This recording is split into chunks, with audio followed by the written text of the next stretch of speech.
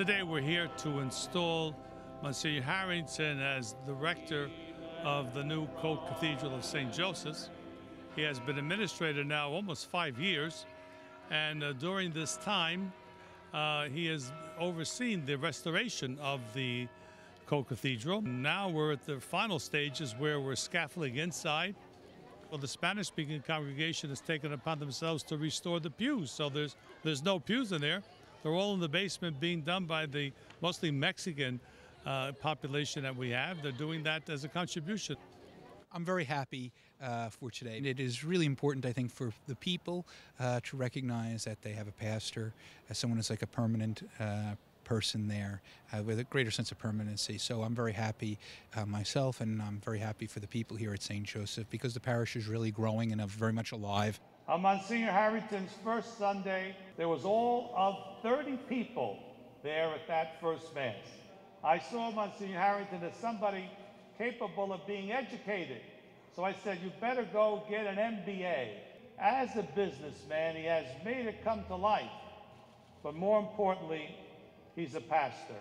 Truly, those 30 have grown to some Sundays more than 600, with a very vibrant Spanish-speaking community and 2 other masses for the English-speaking people.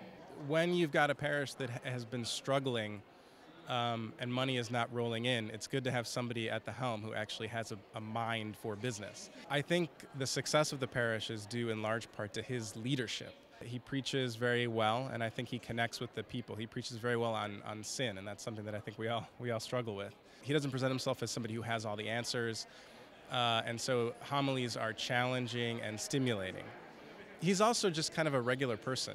I like to say congrats to Monsignor, and that I see him also like a father to me, and he's always been helping me. So, I mean, there's a lot of words to describe how many things I want to say to him, but I would say that Monsignor is very special to me. And so I am very, very grateful to all of you for the many sacrifices that you make each day to come to church, to live your faith. You are a great sign of encouragement to me, and I love you all very, very much. God bless you. I'm very proud of my son, Monsignor Kieran Harrington.